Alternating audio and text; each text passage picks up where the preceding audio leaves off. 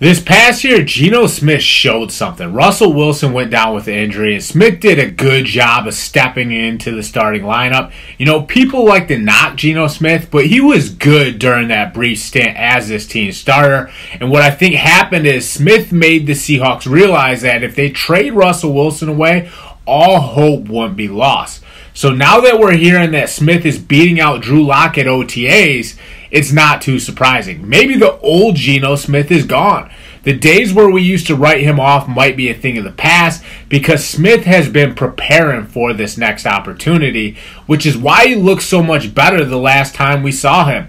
It almost makes you root for Smith a little bit since it shows that people can get better if they pay their dues. If that happens, then Smith deserves our respect. I'm John Kuzma. Check out EndZoneBlog.com.